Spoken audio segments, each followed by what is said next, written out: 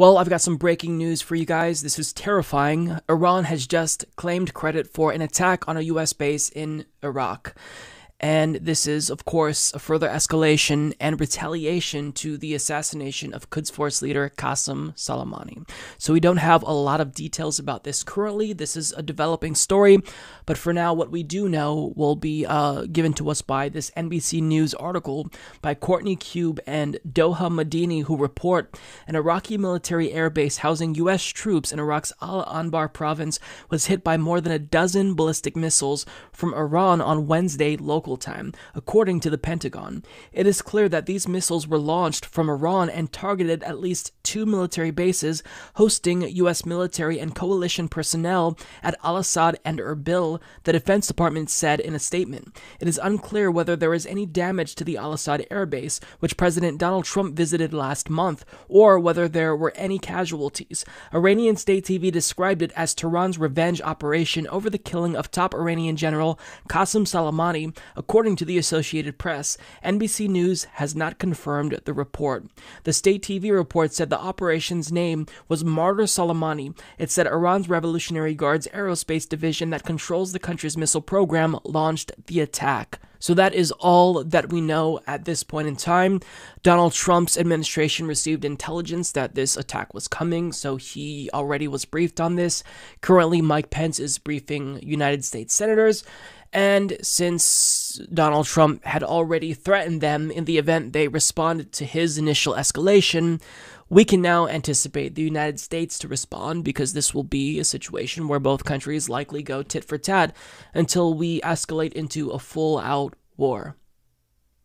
So it almost seems like the prospect of war with Iran is a foregone conclusion, and now the question is, how big will this be if it does in fact happen, which I hope it doesn't? How big will this be? Will this draw in China and Russia, other powers? I mean, at a time when we have 11 years to act on climate change, we have a focus on these two countries bickering with one another, and this was all instigated by Donald Trump. So I actually literally found out about this on a live stream with Lance from the Surfs. You can follow them on Twitch TV, and you can see my reaction as it happened. And it's terrifying. Again, we don't know all of the details. The story is still a developing story, so there will be more information that is released. But this is certainly not good news.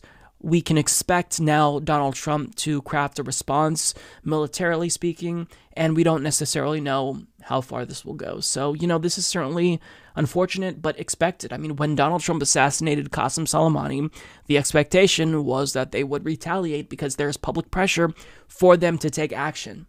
And now they retaliated, and now the United States will respond again.